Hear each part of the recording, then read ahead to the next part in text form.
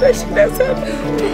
Tuko na shida kubwa sana. Na mtoto amelala bila kukula chochote. But there is no house. Watoto kurandaranda hawaendi shule. So tunaona miaka ingine 10 ijao tutakuwa na uhalifu mingi, wakora watakuwa wengi tu. All in future. Matumizi yali ya juu ya miadarati. Hata bangi inauzwa na wanakula ile pesa. Changamoto sana ya vijana kuingiza kwa miadarati ni ile kukosa kazi. Shida ni nyingi.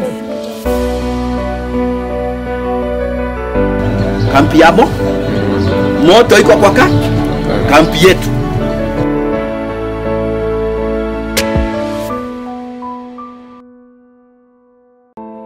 Kampi Ya Moto loosely translates to a camp of fire, a fire that has burned the elderly and is currently burning the youth and the children, putting their future at risk.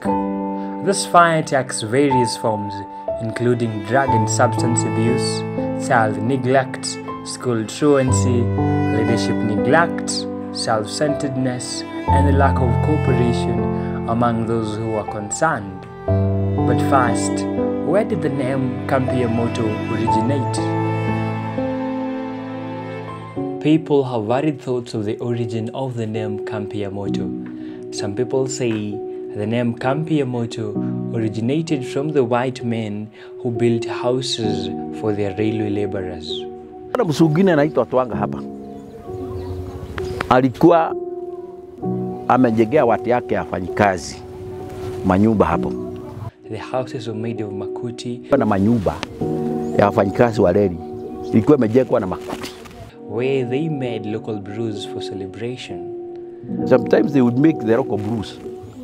At one time, fire broke out and workers from far away could see smoke. And where there is smoke, there is fire. Nyumba ikachomeka. Ikaanza kuteketea. Ilikuwa camp. Unaona hii wadi camp.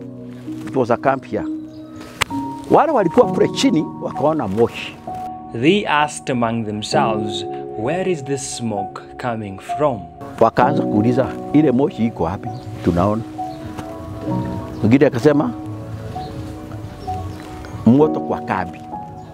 Moto kwa kambi yao sasa hapa.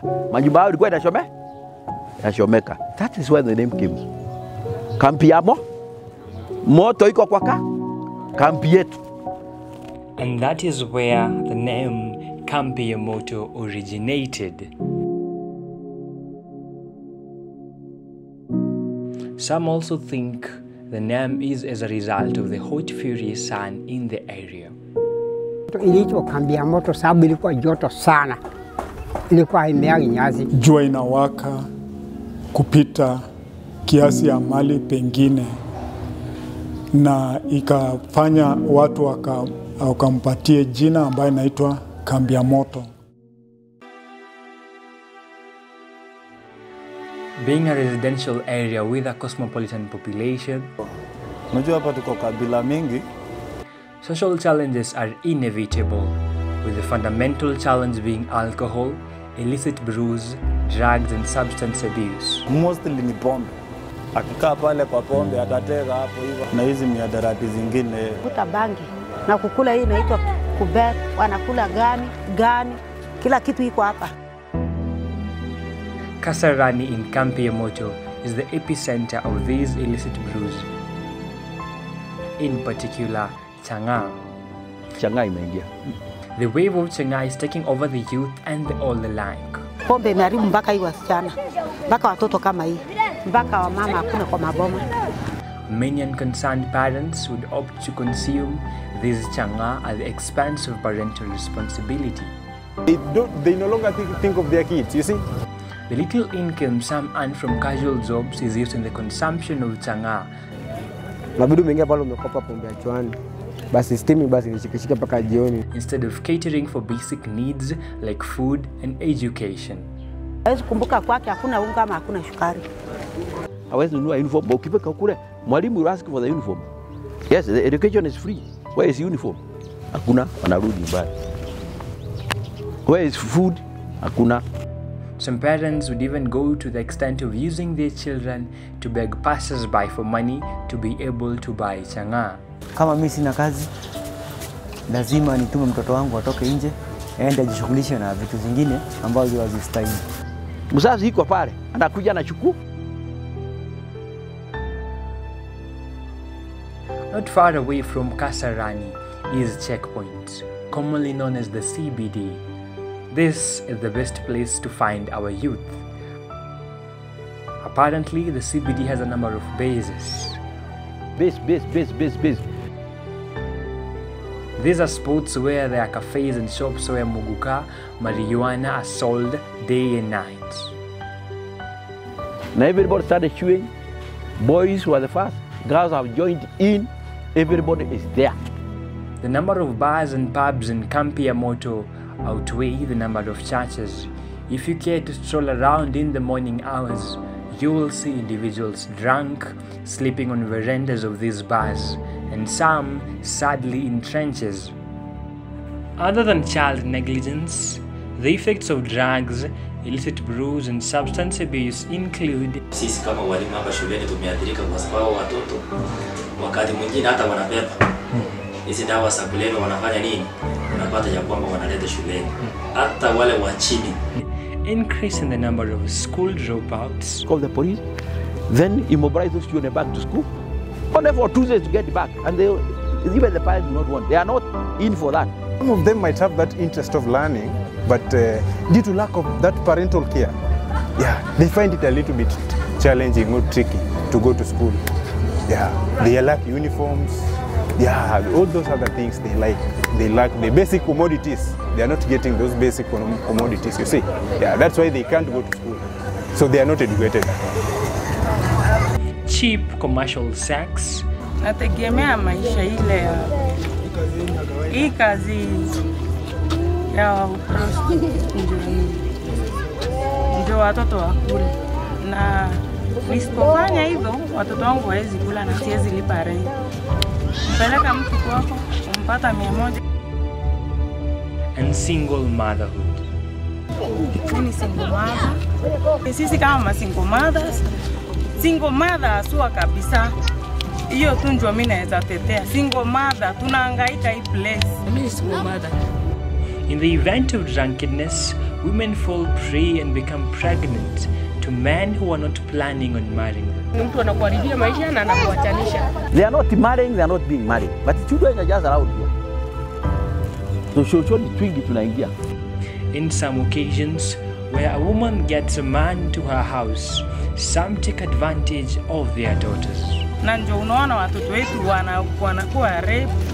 Maybe umepeleka ule mwanaume kwako just because afford kunini kulipa room, ule mwanaume anarudi anageukia mtoto wako the next day. But who creates the demand for these drugs? Campus ndo nachangia mtaa ina grow hivyo vibaya. Kwa juu hao ndo kuna pesa.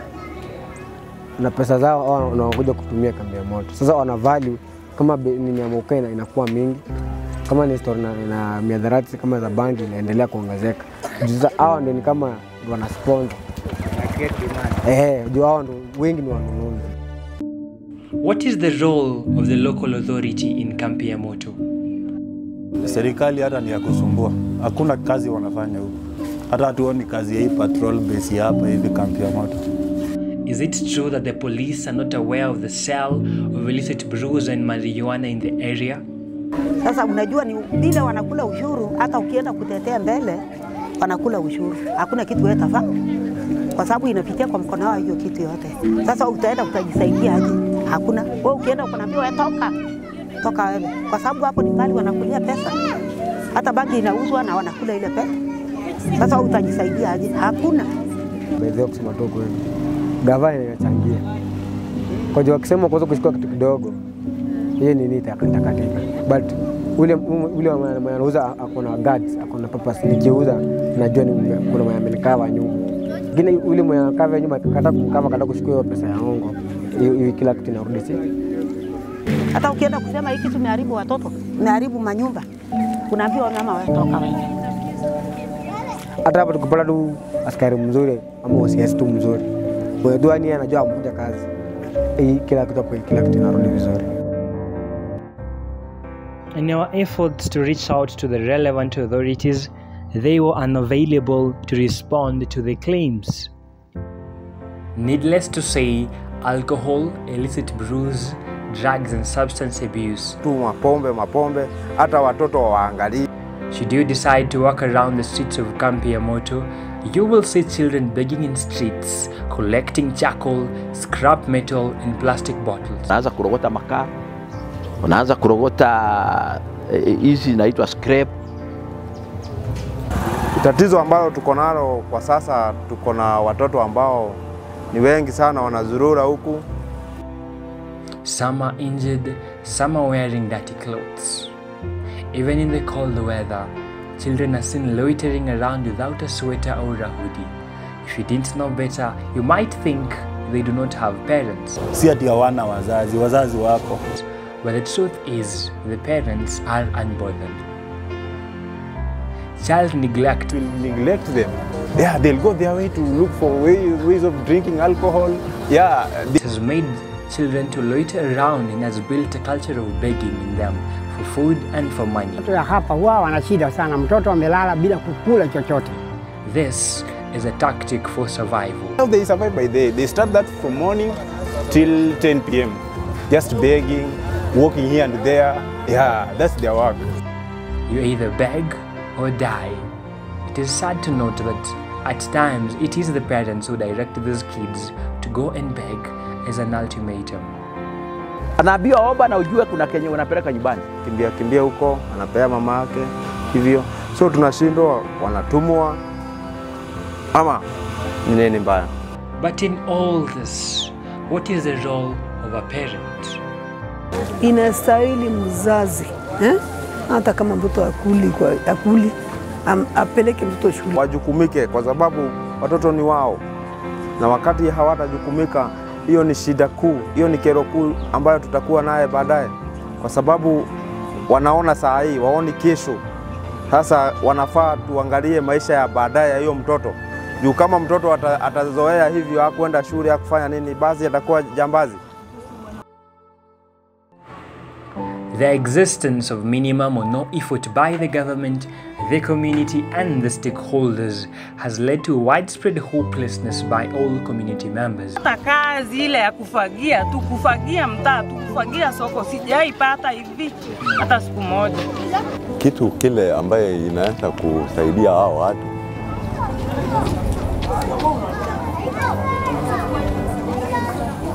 sioni, kwa sababu the hopeless people are the youth. Hivi sijui vile tutaamshana.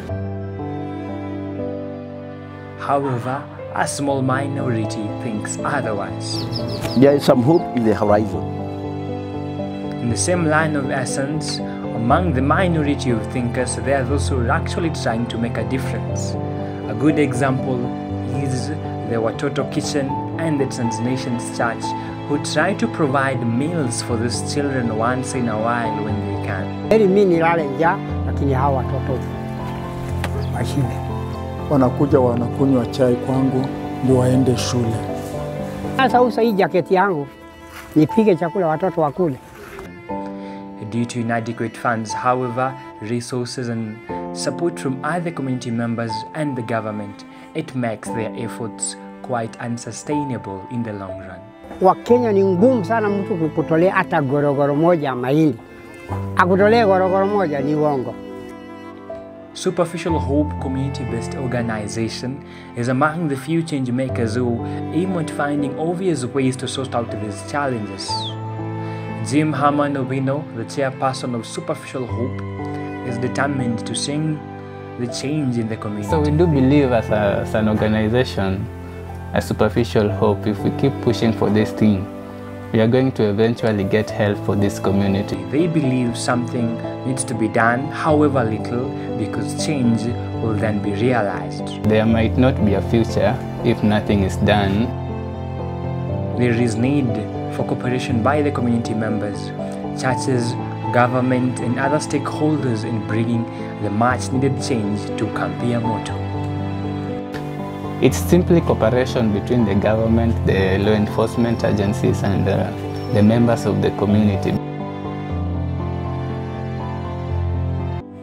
For how long will we watch our children drop out of school because of lack of food? For how long will we see our youth sinking into drugs and substance abuse?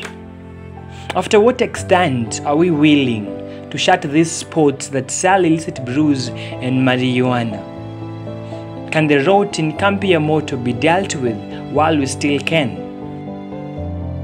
This is a call for action to the community members, to the government, to the different stakeholders and well-wishers all around the globe to join efforts to save Kampi Ya Moto.